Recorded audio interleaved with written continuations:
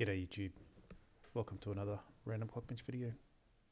Today I have got my FX8320 installed into my Asrock 990FX Extreme 4 motherboard. The CPU is from 2012, making it 12 years old.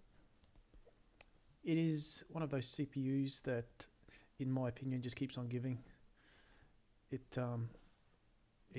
copped a lot of flack over the years. It still does, for underperforming and just being weak in general. But I just love them. I love this FX processor.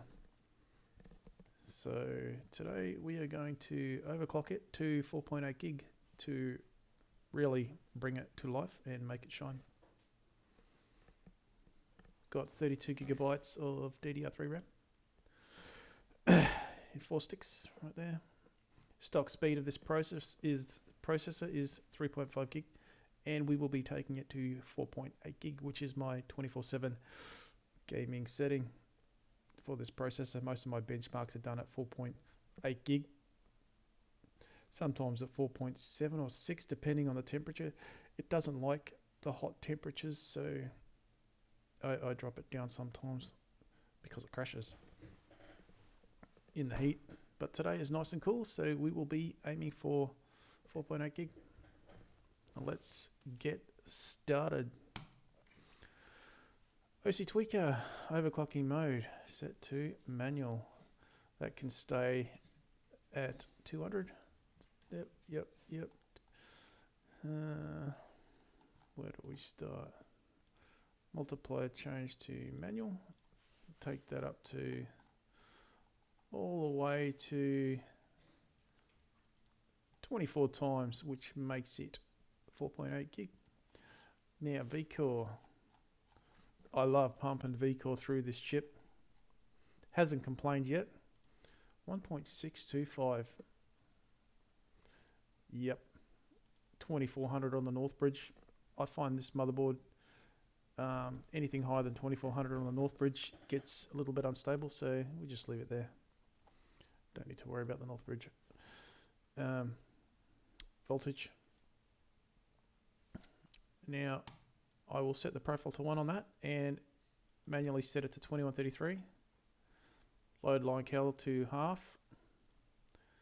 DRAM voltage to 1.65, which is the default voltage. And I think we are just about good to go. Quick look over our settings. Advanced CPU config. Don't need to worry about that. North, south, storage.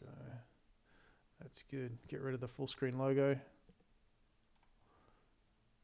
Disable. I might just change the CPU fan mode.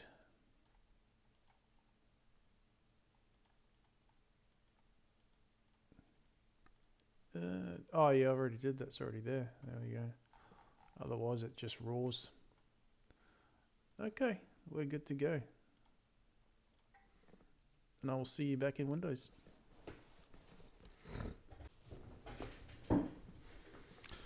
Alright, there we go. 4.8 gig on the FX8320. This is, like I said earlier, this is my 24/7 gaming setting. It never crashes unless the ambient temperature is over 30 degrees. Then I have to drop this down to 4.6 and we're good to go. But yeah, 4.8 gig is pretty solid if your ambient temps are under 30 degrees. Alright, that's it from me for this video, guys. Hope you enjoyed it. If you did, please like and subscribe. If not, that's okay. I'll see you in the next one.